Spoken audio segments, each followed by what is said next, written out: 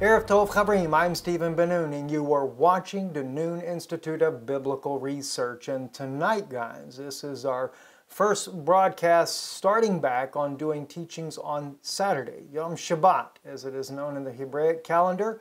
And for many of you that have been writing us and asking us to come back and start teaching again, this message tonight, I'm sure, will be a great blessing, especially for the sisters.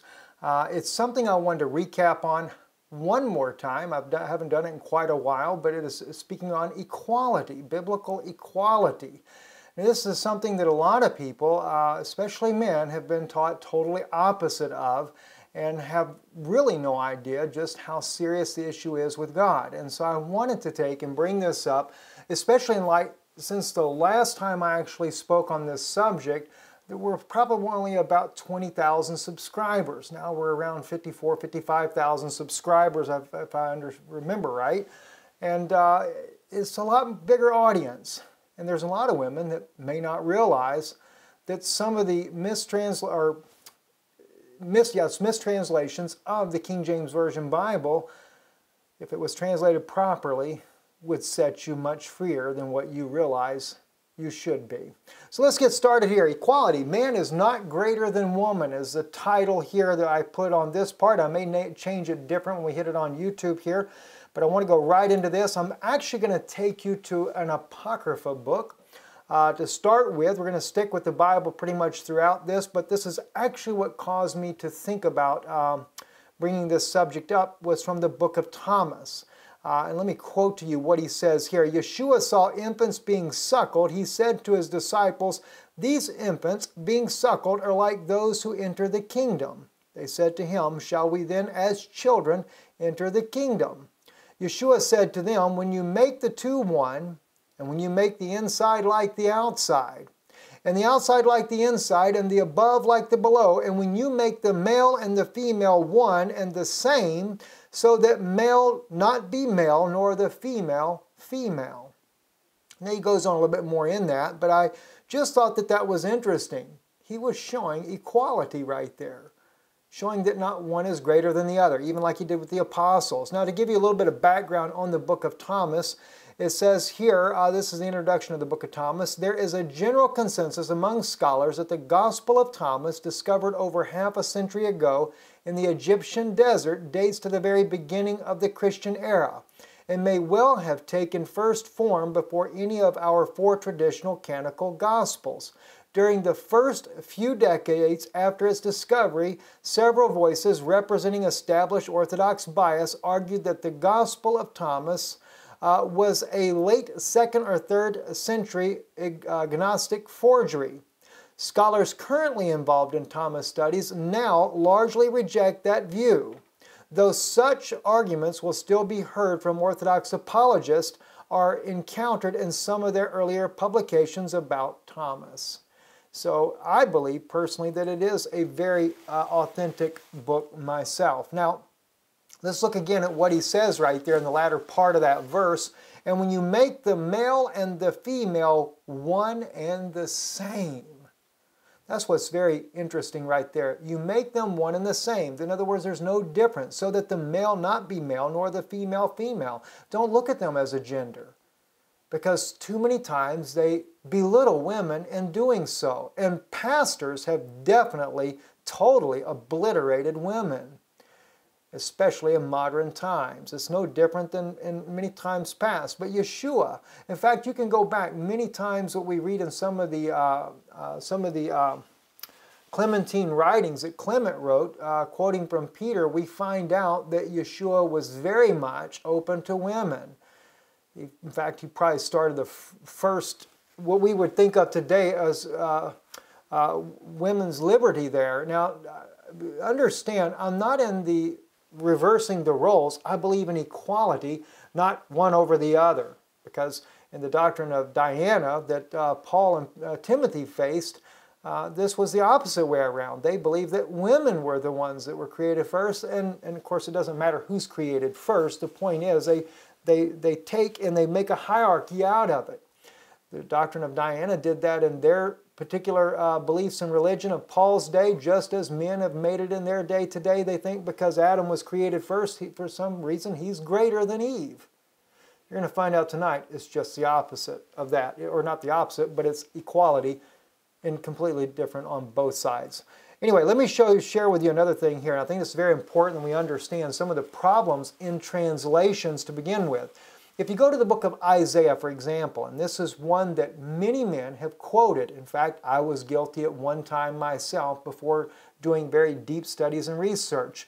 Even my wife was the one that brought this scripture to my attention one day in light of what the Septuagint actually translates it as. In the King James Version, it says about Isaiah 3:12, "As for my people, children are their oppressors, and women rule over them. O my people, they which lead thee cause thee to err and destroy the way of thy paths." And that's what King James Version translates this verse as. But what's going to really surprise you is the Septuagint, which was when the 70 Orthodox rabbis were translating the Hebrew scriptures from Hebrew to Greek for the modern language of that day. And this is the way they did it in the Septuagint. Same verse says, "O my people, your exactors strip you, and extortioners rule over you. O my people, they that pronounce you blesses lead you astray, and pervert the path of your feet." It's not speaking about women or children. It's literally condemning the ministers of their day. The rabbis in this case here. The rabbis have been exactors, and they were also extortioners and rule over you. They had taken and gone away from the commandments that God gave Moses on Mount Horeb, and instead have been teaching the doctrines, commandments of men, as Yeshua points out in the Gospels. He said, "You teach for traditions of men the precepts of God." It's exactly what they do. But isn't that fascinating? Look at the difference. Over here in Isaiah 3:12, KJV, "For my people, children are their oppressors, and women rule over them." According to the Septuagint, "O my people, your exactors strip you, and extortioners rule over you. O my people, they that pronounce you blesses lead you astray." Who was the one that was doing the blessings over the people? It was the rabbis. And they're the ones that were leading them astray, and pervert the path of your feet. What path? The narrow path, the narrow way. It wasn't women or children. It was the ministers, much like they're doing today. My gosh. Let's go back how it was in the beginning. I kind of threw up a picture of me and my wife when we first met, and it was our beginning anyway. So I want to take you though, and let's go back to the beginning a little bit and see exactly how God started this all off to start with. All right, we have here in Genesis 1:1, and I'm going to be using KJV because we need to see some of the little mishaps that happen in here. We're pretty good okay here in the beginning here though. In the beginning, God created the heaven and the earth. It actually doesn't say heaven in Hebrew, it says heavens, but we'll go into that in a moment. "And the earth was without form and void, and darkness was upon the face of the deep, and the Spirit of God moved upon the face of the waters. And God said, Let there be light, and there was light." Now, in Hebrew, "Bereshit bara Elohim et hashamayim ve'et ha'aretz." Now keep in mind the word bara. Literally the word Bereshit means at the first. Bara is created. Bara Elohim, in other words, God created. Hold that word bara in your mind. But I really want you to pay attention to the next verse, because this is really prophetic. It's a sign that God was giving to you to know when Yeshua came, at least for the Jews back 2,000 years ago. Watch what he says. "V'ha'aretz hatoch hayata tohu vevochu v'choshek al panech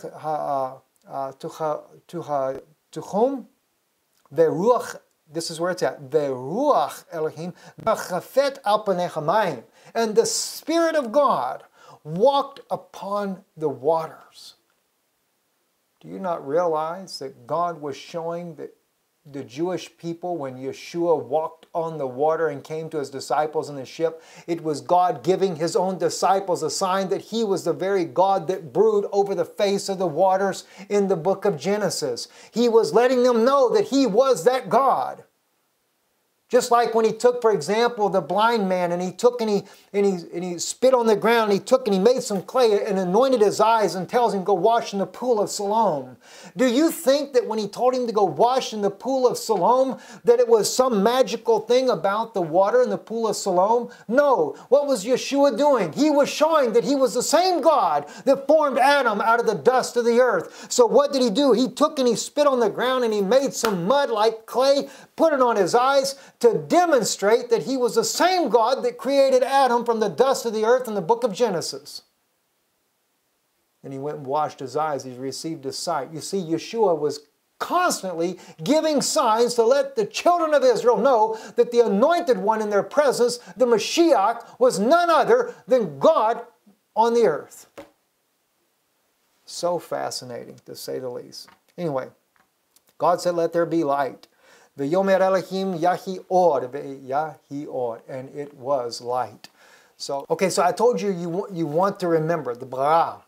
All right, and this is where we're going to get into it right here in Genesis 1:27. So God created man in his own image. In the image of God created he him, male and female created he them. See, ve'ibara, that's where ve'ibara Elohim, the bara right there is the word created, just like you had in the beginning there. Barashit bara Elohim. Okay? In this case here, God is creating the man. Ve'et ha'adam belasmo belatzam Elohim bara oto. And God creates them. Alright? Zachar u'nekeva bara otam. Male and female, he creates them. Now, I really believe that this is when they're being created in like the spirit realm. Okay, it's like the spirit part of their being. Maybe the soul of them is being created. Now, it's really kind of hard to kind of figure out how things go, when goes where, and stuff like that. So I won't go much into that at this point here. But I will say this, when the fall comes, we find also that Adam does talk about the skins. Because we know that God says that he says to Adam, when they partake of the fruit of the tree. See, there's two trees in the Garden of Eden. The tree of life, Eitz Chaim, which every scholar would beg to say that this is Yeshua, that he was that tree of life. And then there's a tree of knowledge of good and evil. Now, if you partake of Yeshua, that's life. That's taking of him. That's taking him into you. All right? Or you can partake of the tree of knowledge of good and evil. They had that option. Okay? Now, the thing is, when they do sin, and the fall does come, they're pushed out of the garden, and God clothes them in skins. Now, some people argue, well, God killed a lamb and that's how he got it. I don't agree with that. I do believe that the bara shows that there was a creation, okay, that is a spirit form. This is because remember, they were in a glorified state. All right? Now, like I said, I can't really go into that too deep right now. It's a deep subject, very difficult to explain and to go into it. But if you look at the book of Adam and Eve, for example, you will see that even Adam, he's confused by what he has now, and he's talking about his own skins. He's confused by it, and he's asking God, what is this? He said, I was clothed in your glory. So even though God forms the man from the dust of the ground, and this is before the fall, we know that as well, there's still something different. When he was formed from the dust of the ground, there's still something different that changes after the fall. And that's what's kind of a little bit confusing, but it does change. Now, let's go on to Genesis 2:7, because there is a difference, like I said, between creating and the fact that he forms them. All right? And the Lord God formed man of the dust of the ground and breathed into his nostrils the breath of life, and man became a living soul. All right, now you see that in English, but it's a little different in Hebrew, and you got to watch what he says here. Ve'itzar Adonai Elohim, all right? Now I don't pronounce the Yod He Vav He because as the Jewish people, you know, we realize that we don't really know for sure. And there's a lot of argument. Nehemiah Gordon, he believes that, you know, that he knows what the name really is. Me and Nehemiah, we've emailed back and forth before. I disagree with that because the book of Zephaniah says that we will not know the pronunciation of that name until Israel is surrounded by armies. That's in the book of Zephaniah. Now we have to take it up with God because God told his prophet Zephaniah that that divine name would not be given, but he said, I'll give a pure language to the people where you can all call upon this divine name. And by the way, even in the Qumran scrolls there, we find that they use the ancient Hebrew letters for the divine name. So there's something different between the Tetragrammaton and those particular letters that are used there. But anyway, ve'itzer, excuse me, Adonai Elohim, see, and God formed, that first word, ve'itzer, itzer is the word for formed. He's not being created here, now he's being formed. He's given a physical body. All right, but there's still something seems to be different because he put skin on him afterwards. And you cannot say that God went and killed an animal and put skins on him like that. Now, Adam does, the book of Adam and Eve also speaks about when they sewed fig leaves together, but, because they realized that they're naked, and then God says that there was the book of Adam and Eve said there was a dead lamb there, and he took the skins from that and he clothed them. But the first part of the skin is not talking about the skin of an animal. And therefore, we can't, like I said, we cannot ascribe God as a murderer. Because the Bible clearly says that Satan is the father of all lies and was a murderer from the beginning. So there's a big difference right there. All right, so anyway, Ve'itzer Adonai Elohim et ha'adam afar min ha'adamah. See, so he formed him from the dust of the ground. Ipak be'pa'av. See, and he breathes in his nose, nishmat chayim, the breath of life. Now this is incredible right here. Nishmat chayim. The chayim is God's own life, a portion of God's own life being breathed into Adam, but it's in the plural. Why is it in the plural? Because at this point here, Eve is inside of him. They're one unit. They're created as one unit. The two are one. You understand? So even after Eve is taken from Adam's side, you never see anywhere where God has to breathe into her nostrils a breath of life. Why? She comes out there with the Holy Spirit. It's the same reason, by the way, this is why John the Baptist was born on the earth, filled with the Holy Spirit from his mother's womb. It was a type of Eve coming forth. See why? Because he was typing a bride for Yeshua. And Adam's bride came forth filled with the Holy Spirit, so must John come forth filled with the Holy Spirit, right? So I think it's incredible some of the types that are in here. So anyway, so he says he breathed into him the breath of life in that plural form. But then he says something very odd right after that. Ve'yehi Adam, and the man became lenefesh chaya. He became a living soul. Now that shows the singularity. In other words, he is by himself, but Eve is within him. So the chaya, that again is the life of God in him, the Yod-He. There's God right there. His own life is inside of Adam. He's a living soul. La nefesh, see, for the soul, chaya is literally what it says. For the soul was God's life inside of him. Just a beautiful thing here. The reason why I'm going into this, friends, for you so you understand, especially for the sisters that are listening as well, and the brothers, so that you understand as well, is that it's important that you see these things because it's the only way you'll ever understand that God created us the same. So, and I don't have time in this broadcast tonight to go into all the issues, but we're gonna try to touch on enough to at least give you an idea that God does not have men ruling over women. It's never God's intention. It's nowhere in the scriptures. We can find this even historically. Every place that you find it in the scripture, it's only because of mistranslations in most cases here. All right, so let's take a literal look at what we see here. And as I've already explained this here, Ipak ba'av nishmat chayim, and he breathed in his nose the breath of Yah's life is what he did. All right, now moving right along. Now, if you'll notice, Genesis 2:7, we went over this already as well. Adam is singular now. Ve'yahi ha'adam lenefesh chaya. Right? All right, now moving right along then. Here's what is also fascinating as well. Going back to the created part, where God bara, see, he bara, he created them and he made them male and female, right? Now, I want you to notice something as well, because when God created them, there's actually a little bit of a difference in what they're called. All right, Adam is called Adam because he comes from the ground, Adamah. The ground is Adamah. Okay, Eve, or Chava, is actually her name that she's given. That name comes from the word of mother of life. A little different than the word life that God has, but in other words, she brings forth children. All right, but what's fascinating though is that he actually calls them Ish and Isha. And this is where the created part comes in, because the Ish and Isha, I can prove to you that this is actually speaking of their souls. Let's look at this. Genesis 2:24, therefore shall a man, in this case here he calls him Ish, he doesn't call him Adam. See, Akin Yatzav, Ish.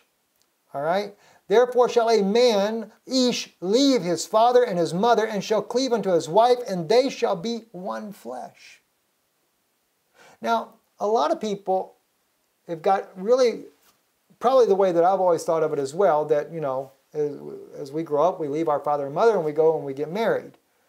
I actually believe that this applied to Adam personally. And why I say that, now, I don't say it like Mary being a mother of God like the Catholic Church. I don't mean it like that whatsoever. But see, God himself is both father and mother. You know, within him, he is all of that. He is our father, our mother, our, you know, everything. He is our father and mother, truly. And we see this is plainly in the scripture. I wish I would have pulled up some scriptures on this just to show you that. But that's actually written in the Bible. We know that he's both father and mother.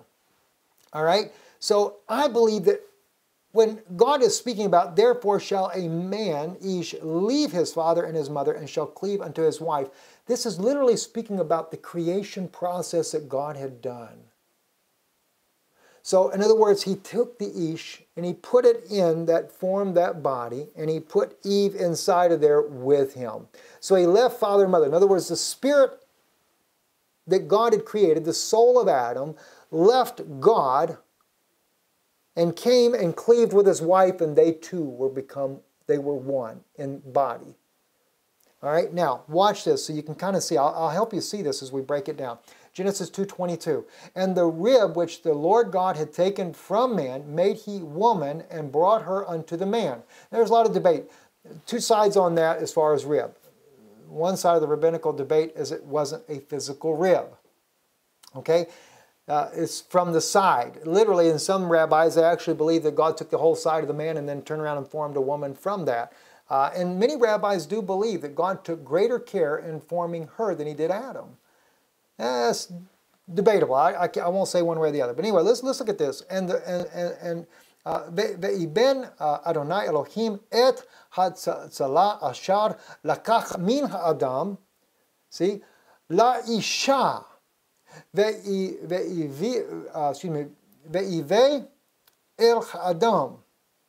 All right? So he takes from Adam, from this man, he takes la isha. Now la isha is the woman, or isha.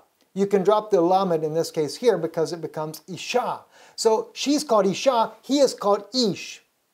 All right, remember the verse we just used before, right there in Isaiah 2:24, he's called ish, she's called isha, the feminine and masculine forms of that spirit. Now I say spirit, you'll see why now.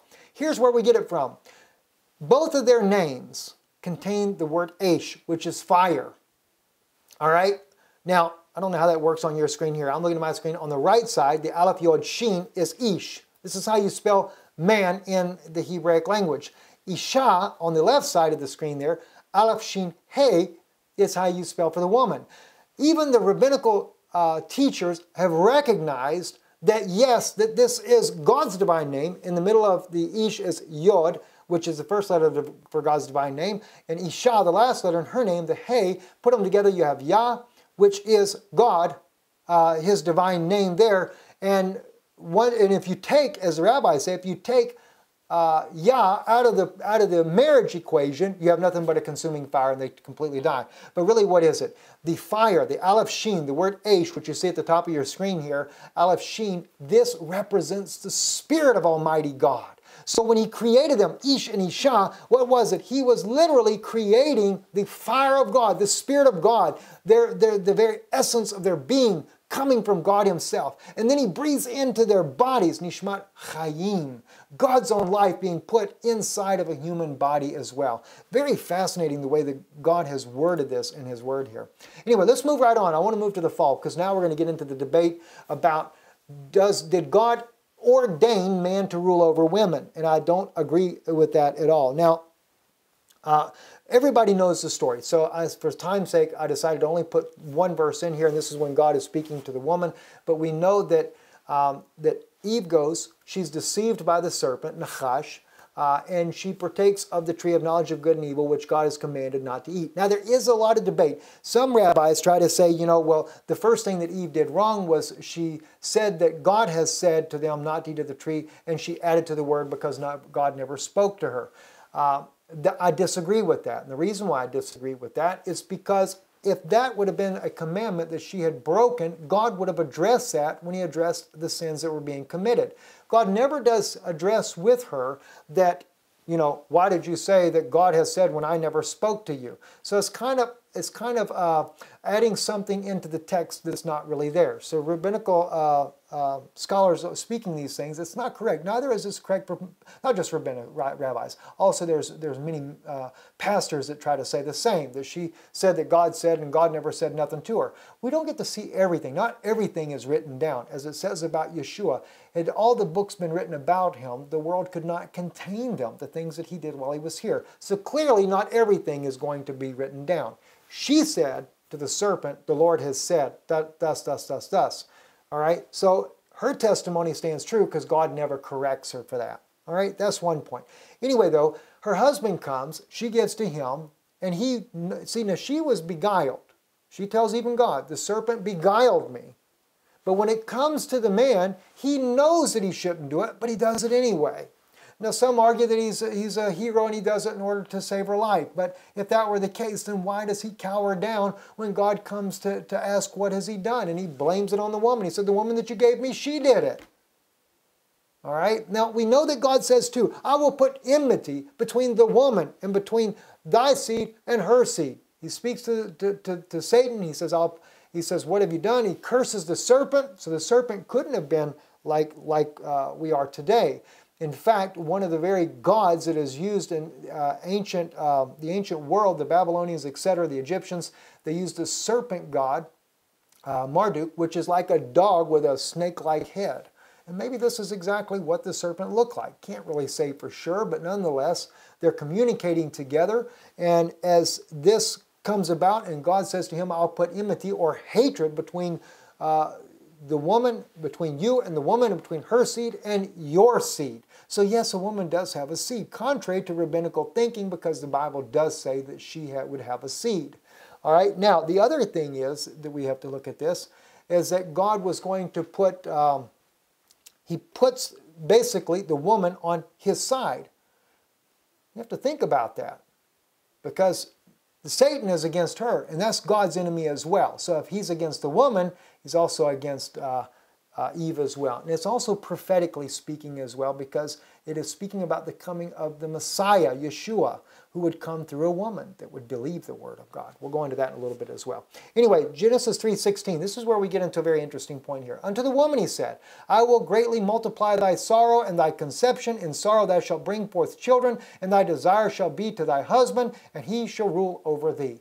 How many people have believed all their life that this is the perfect way it is, and that man has been given a divine authority to rule over his wife because why? They say that she sinned and that he should be the ruler because she messed everything up. Well, there's scripture also that puts the blame on him squarely. And of course there's scripture that put the blame on her. But nonetheless, they're both guilty in what they did. The difference is he willingly sinned and she did it being deceived, not doing anything intentionally.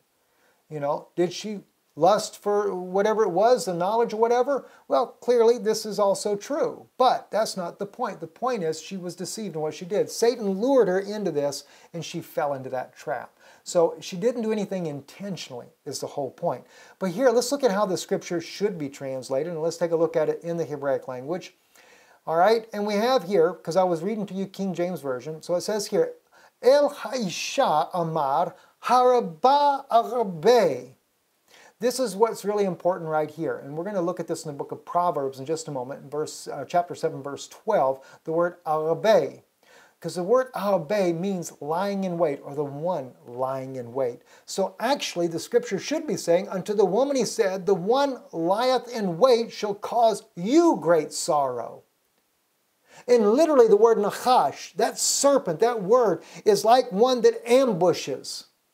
That's what the ancient Paleo-Hebrew makes note of the serpent nachash. It is one that leaps out to attack you.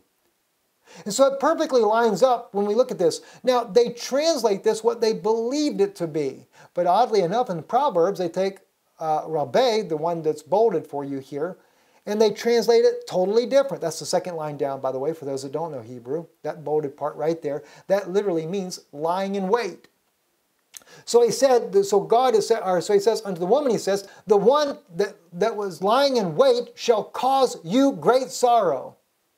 And conception, in sorrow thou shalt birth sons. It doesn't even say children, it says taladim banim. You'll birth sons.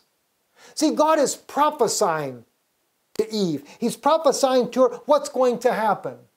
All right? And then he goes on to say, and watch this, ve'el ishach teshatucha vehu imashal bach.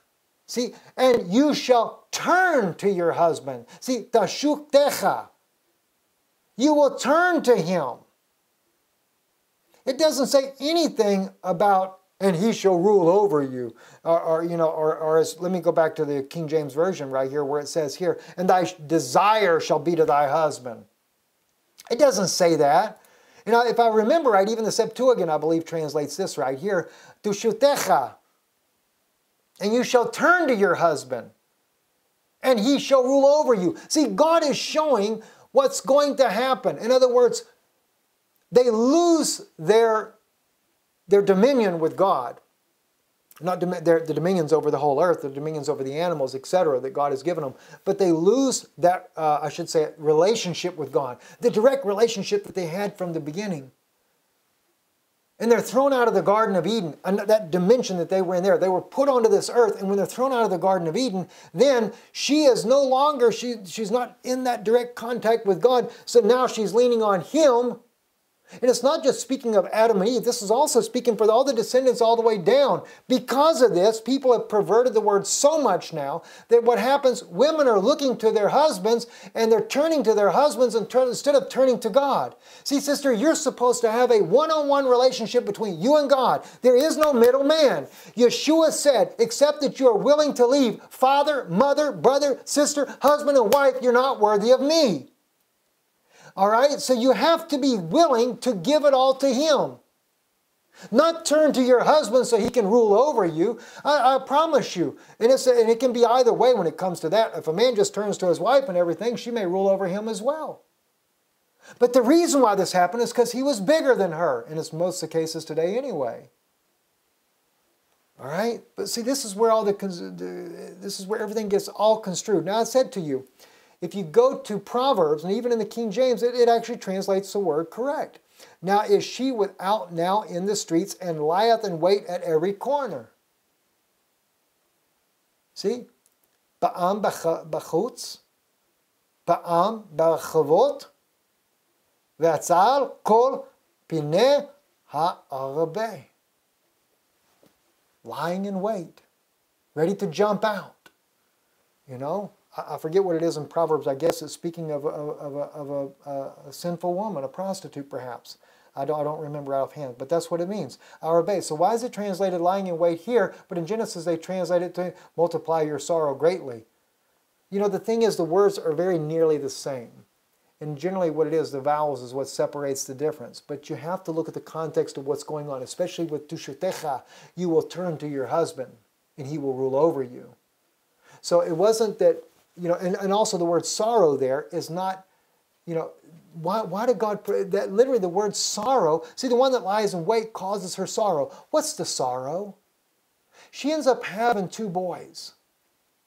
In one, God knew that one is going to kill the other. Cain is going to kill Abel. So the one that was lying in wait, the serpent that deceived her, is the one that causes her great sorrow. Why? Because her children would be born, and one would hate the other and be jealous and would kill his brother. That's why. Let's move on. So anyway, man sinned willfully. Woman sinned in ignorance. That's something I wanted you to think about as well. Because this is what's going on. Yeshua come to correct Adam's mistake. He, Yeshua, kept the word of God without failure and redeemed mankind. Okay, see, this is, see, you know, when Yeshua fell, forgive me. When Adam sinned and fell, it took a redeemer. Yeshua had to come and redeem him. The book of Adam and Eve even says that. He tells Adam, I will come and I will give my blood. He says in 5.5 days, he wasn't talking about earthly days, I'll come and redeem you. A lot of things can be said on that. There's some deep things that I could share with you, but I can't, not everybody can handle everything. All right, but the question though begs though, before Yeshua could come, do you realize he had to find a woman to fix Eve's mistake? Because Eve did a mistake as well. Eve disbelieved God's word. She doubted God's word. And that's what caused her to sin. And God was looking for a woman, of course he knows who it's going to be, but he's looking for a woman that would believe his word. When he had Abraham and Sarah, Sarah said, how could this be? Me be an old woman, have pleasure with my Lord again. See, she doubted God's word. But Mary, what did she do? Behold the handmaid of the Lord, be it unto me according to thy word. It took all those years for God to find a woman that would actually make that statement and would believe. And when she believed, that's what brought forth that child. That's what caused Yeshua to come into the earth and to save mankind from their sins. All right, now let's turn to some New Testament examples as well as far as some of the misconstrued ideas out there about women and that men should be ruling over women. All right, 1 Timothy, very interesting scripture here, and I actually should have started with a different one over in Ephesians, but we'll go into that in just a few minutes. Like I said, friends, there's a lot of them out there. Every one of them, though, you're going to find out, have been mistranslated. Why? It was done intentionally. Men have tried to keep women in subjection to their own whims. But it's not what God's word says. So, brethren, I pray that you understand. Every time I bring this subject up, it really stirs up a lot of men. But you know, guys, truth is truth. You got to accept what the truth is, not what our own desire is. I used to think the same way. I used to think the exact same thing you did. I always thought that men were over the women, etc. Okay? But it's not the way it is. All right? 1 Timothy 2:11, let the woman learn in silence with all subjection, but I suffer not a woman to teach, nor to usurp authority over the man, but to be in silence. For Adam was first formed, then Eve, and Adam was not deceived, but the woman being deceived was in transgression. Notwithstanding, she shall be saved if in childbearing, if they continue in faith and charity and holiness with sobriety. Now, the first thing I want to ask you, since when does having babies bring you salvation? Now, I thought all good believing Christians believe that salvation comes through Yeshua and Him alone. Jesus, in case those that don't know the name that I'm saying here, Yeshua is His actual name. All right? I thought that salvation come through Him. Since when does it come through having babies? What about a woman that can't give birth? Is she damned and going to hell because she can't have babies? Is she damned because she's infertile? No. So this is kind of absurd. So something's wrong. Just by that you can see something is wrong. Also, notice, let the woman, singular, didn't say let women learn in silence with all subjection. So you should see another problem. All right, let's first look at something. You have to remember, in the day of Timothy and Paul, when Timothy would write a letter to Paul, Paul would answer back. We didn't get to see both sides of the argument. We only get to see one side. So we have to kind of look at the customs of what's going on as well to understand, and then look at the way the Koine Greek actually brings out the words that have been mistranslated in modern days. Diana and Artemis, the cult of Diana or Artemis was so powerful and widespread religiously and economically in the first century that it caused a very dangerous environment in some places for those who preached the gospel of God, as the Apostle Paul found out during his third missionary journey. All right, now you can see this multi-breasted goddess here that they had, a statue called Artemis. They called it Diana as well. Many statues were made. They made tons of money doing this. And as well, they believed in wild sex orgies. In fact, this is one reason why you get the part about childbearing. Paul didn't say, if you continue in childbearing. He actually says, you will be safe in childbearing. Because why? They believed in the doctrine of Diana that if the husbands didn't go to one of these wild sex orgies at these goddess temples here, that the woman would end up having trouble with her pregnancy and could have a deformed child or something like that, or miscarriage. This is what they were being taught. All right? Now, so let's take a look at this. Acts 19:23, to give you an idea of what was going on at that time. In the same time there arose no small stir about the way, for a certain man named Demetrius, a silversmith, which made silver shrines for Diana, brought no small gain unto the craftsmen, whom he called together with the workmen of like occupation, and said, Sirs, you know that by this craft we have our wealth. Doesn't that thing make you think of the Catholic Church? They've got their wealth, all kinds of different companies, but definitely the oil companies. And so therefore, there's a big problem in the Middle East for having Russia there. We've got to get this all together. Don't you know we make all our money by the oil that's in the Middle East? So get Russia out of there so that we can keep making our money Shell International. Sorry about that, Mr. Popey. Anyway, Acts 19:26, moreover you see and hear that not alone at Ephesus, but almost throughout all Asia, this Paul hath persuaded and turned away much people, saying that they be no gods which are made with hands, so that not only this our craft is in danger to be set at naught, but also that the temple of the great goddess Diana should be despised, and her magnificence should be destroyed, whom all Asia and the world worshipped. And when they heard these sayings, they were full of wrath, and cried out, saying, Great is Diana of the Ephesians. Friends, it got really, really nasty and ugly. So we must remember, getting a one-sided conversation, as I mentioned before, is what makes it difficult to understand what's really going on. But let's take and learn, let's look at the New Testament here. Again, you can see the scriptures here on the left about 1 Timothy from KJV, King James Version there. All right, look at verse 11 of chapter 2. Let the woman, as singular, learn in silence. Now, he actually is saying, literally, let that woman learn in silence. See, what is believed that has happened is that a woman came in to begin to disrupt the service and scream violently. And it's actually written in Koine Greek where we can see that, because in verse 12, but I suffer not that woman to usurp, which is the word athenteo, which is to use violent behavior over a man. And it's literally one man, not men and not women. This was speaking of one woman that was coming in using absolute violent actions against one man, and he couldn't teach the gospel because this woman was coming in there going nuts over him. Remember, their doctrine believes that women were created first, men created second, and that the women were enlightened and men were a bunch of idiots. That's what they really believed. Like I said, they just reverse roles. And when I say reverse roles, not what the truth is, but what men have done to women, making women less. We're created first and you're nothing but a nobody. It's no different. You get that idea there that because the man's created first and woman is just some worthless byproduct or something like that, you're no different than the goddess of Diana. Same religion, just reversed around. All right?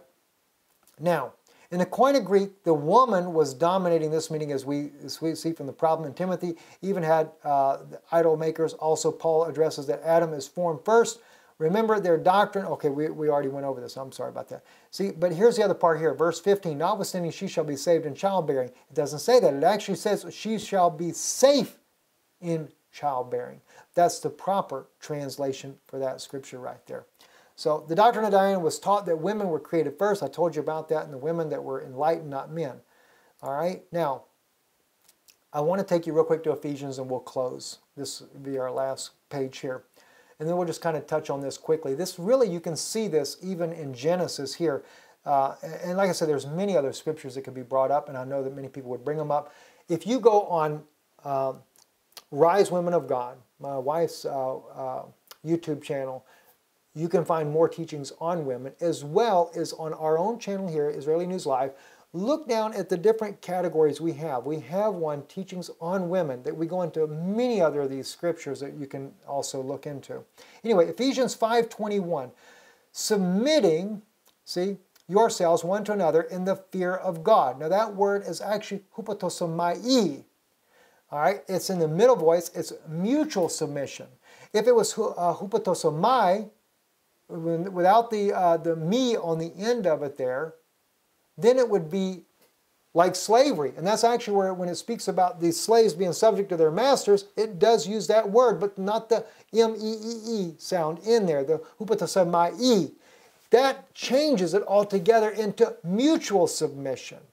All right? Verse 22, wives, they put in there, submit yourselves unto your own husbands. The word submit's not in there. They just injected it. They figure, well, I guess we need the women to submit to us. It just says, wives,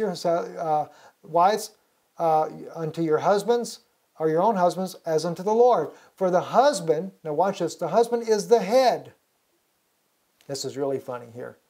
See, English, especially Old English, and this is really where this comes into.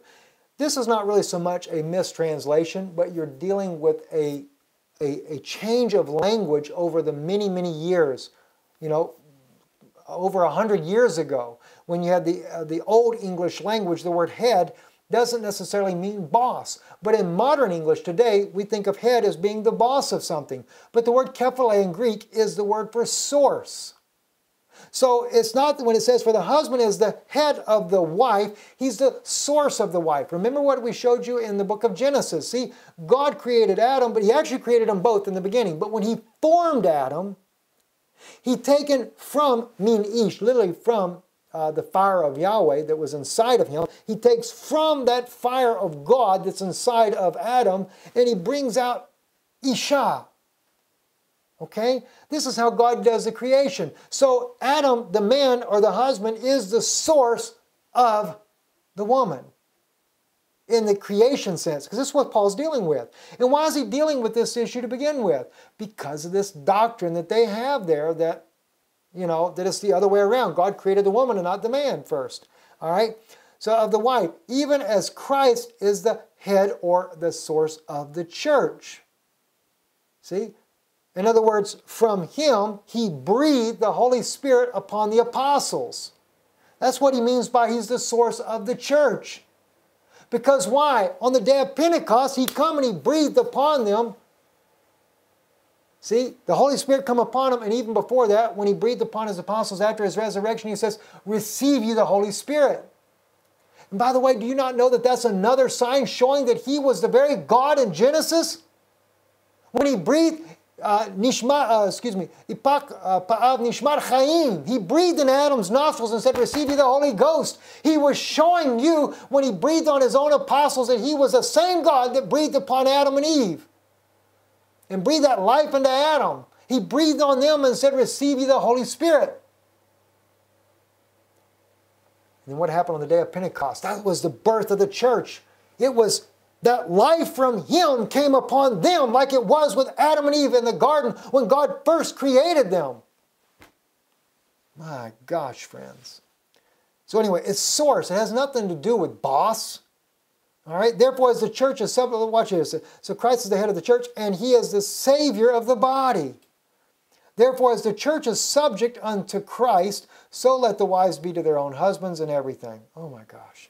I don't have time to get into all that. Husbands, love or agape your wives. That's a godly kind of love. Even as Christ also loved the church and gave himself for it. Oh, friends, so much more. Let me just real quick here.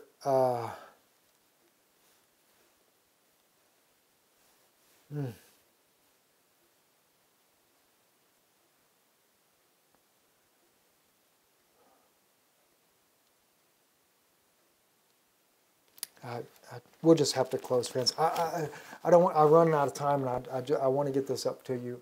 Like I said, go. You can look at a lot of these messages. Really fascinating things here, and I trust it's been a blessing. I know that we're going to get emails from sisters out there that did not know these things, and maybe because you are new to our channel here, but you can write us.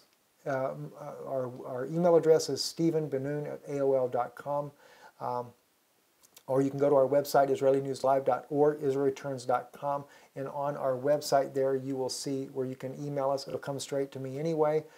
Do keep in mind, because of the trip we were on, I'm still behind on emails. I had about 400 when I started trying to catch up on them here just the other day, and I've still got a couple of hundred to go, so please be patient. I know, friends, many of you have emailed me more than a week ago, and I apologize. I do this all by myself, so it takes some time. So if you leave messages on Facebook, the same thing there. It takes a long time. If I just did answering all the emails and the messages I get, I would never ever be able to do what I do now.